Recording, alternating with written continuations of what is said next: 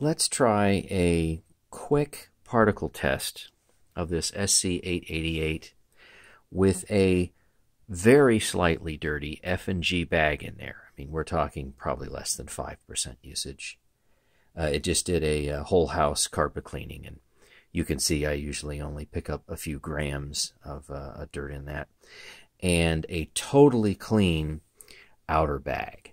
So we do have a single ply F&G inner bag, and then we have a nice and clean outer bag, and see what it does.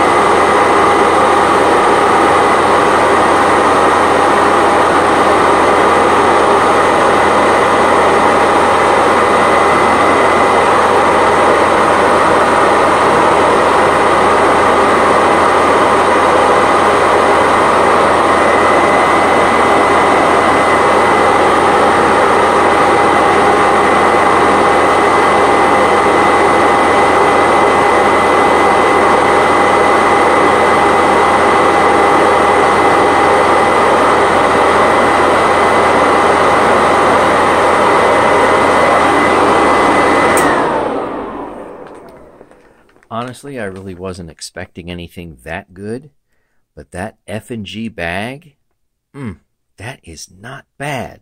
I mean, you realize in bulk that can hold a ton of dirt, and boy, you can buy them in fairly small quantities for like 50 cents. You know, if you buy them by the hundreds, you can probably get them even cheaper. So that is really a tremendous score. So again, keep your outer bag clean.